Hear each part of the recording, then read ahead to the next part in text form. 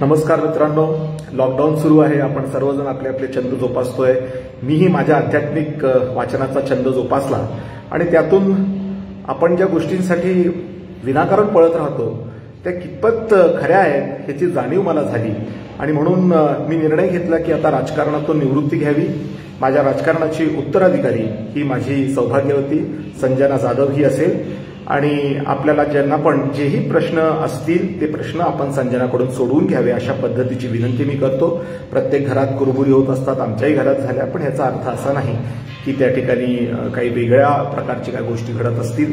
निश्चितच मी सुद्धा संजनाच्या पाठीमागे खंबीरपणाने उभा आहे आणि रायबान जाधव साहेबांच्या आशीर्वादाने आणि महाराष्ट्राचे नेते केंद्रीय मंत्री आदरणीय रावसाहेब दानवे यांच्या नेतृत्वाखाली संजना निश्चितच उत्तुंग भरारी भरेल याच्या बाबतीमध्ये माझ्या मनामध्ये शंका नाही. आपण कृपया सर्वजणांनी इथून पुढे राजकीय, सामाजिक किंवा शासकीय मदतीसाठी सौ संजना जाधव यांच्याशी थेट संपर्क साधावा. ते सगळे फोन उचलतात. ही आपल्याला या ठिकाणी नम्रतेची विनंती मी या ठिकाणी करतो. मीही तिच्या पाठीमागे खंबीरपणाने उभा आहे. धन्यवाद.